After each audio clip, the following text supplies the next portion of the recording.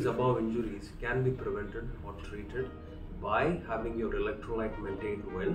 So keep yourself well hydrated prior to the run and during the run as well.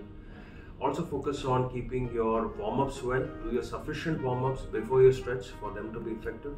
Focus on dynamic as well as static stretches. Focus especially on your back, your hamstrings, quads and calf muscles. If you have a previous injuries, get them treated well so that you can prevent any injuries while you're running. Finally, I would wish you all the best and have a happy and an injury-free run.